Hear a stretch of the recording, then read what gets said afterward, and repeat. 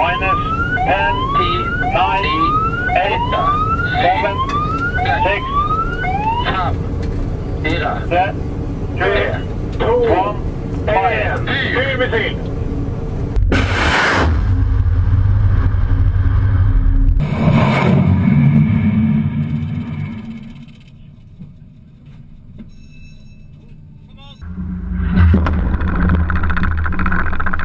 Ukrainian neo-Nazi battalion spreads fake video alleging sinking of Russian warship.